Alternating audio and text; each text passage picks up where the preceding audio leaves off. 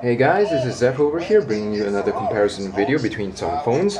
I originally wanted to do 5 phones, including the Galaxy S2 and the Nexus, but I don't have them with me, so we've got to make do with an overclocked LG Optimus 2X at 1.4 GHz.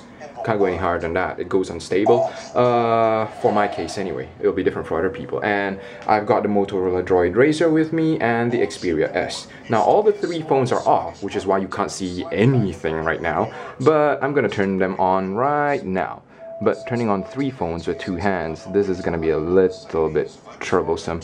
Alright, in 3, 2, 1, go. Alright. So there we go. Ordinarily, the population of this little town is 3,000, but every year, as the snows begin to fall, 9,000 car engineers descend on the place to make sure that next year's backlight bleeding on the LG Optimus 2X. Didn't think that showed up on the camera that well. falls down to -30 degrees. Alright, so the Xperia S has finished booting up. And next up will be the LG Optimus 2X. I'm just gonna extend the timeout for this. I'm waiting for the Droid RAZR to boot up. Let's see, 30 minutes. Oh, okay, it's done. There was that vibration just now. It's about to be done.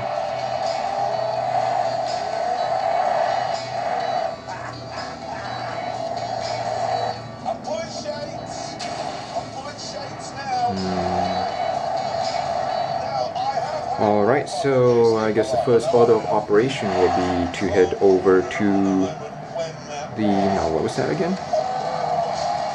I'm going to lower the brightness of this a little bit. Get down to, say, 50%. So things will show up properly on the camera without being blown out of proportion, and this one will be at 50%. Different wallpapers though, so they don't really all look alike. And alright, so I guess the first thing I'll do right now over here will be to bring up Quadrant. And this is maybe on this page. And this one should be on this page, and nope, way too far. And this one should be on this page. Yep, okay, so Quadrant, Quadrant, and Quadrant. And let's see, hit all them in one go, and let go in 3, 2, 1, there. This is very twitchy. It's a dead straight line, but look how much steering I'm having to do in this thing. I'm endlessly adjusting the throttle, endlessly sawing away at the wheel just to try and... In case you guys are wondering what's in the background, that's Top Gear playing. The reason it feels old is because Ferrari's four-wheel drive system is unlike anything we've ever seen before. I'm going to sound like James May now, but bear with me. You see, in a normal four-wheel drive car, the engine sends its power through the gearbox to a transfer box mounted somewhere here. Now that splits. So the Xperia S is leading the pack. Goes down a shaft to the back wheels, some of it down a shaft to those at the front. Now obviously the shaft going to the front has to go underneath the engine, which means the engine has to be raised. Now Ferrari say that if you raise the engine, that's bad for fuel economy, bad for styling, bad for handling, bad for everything, which they say matters.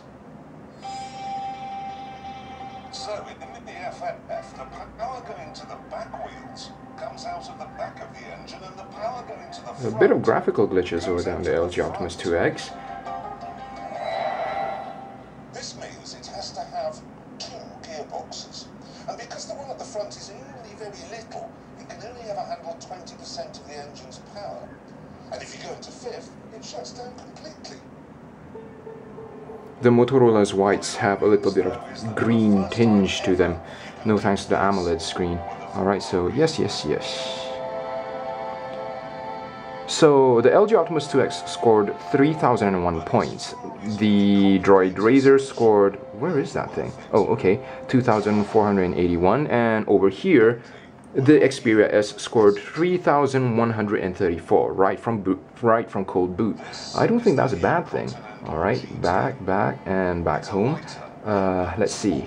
Next up will be, what other benchmark do I have down here? Oh yeah, Ninamark. Let's see, and this one will be on the previous page. Ninamark. Here. Oh, I'm dyslexic or something. Ninamark and Ninamark.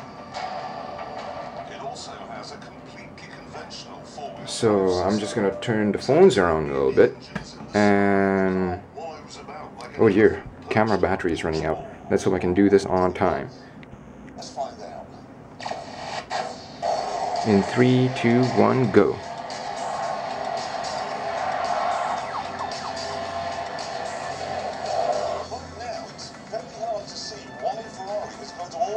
Trouble of reinventing the wheel, because if I'm honest, this does not handle like the Natural History Museum. For a big old cruiser like this, it's bloody good.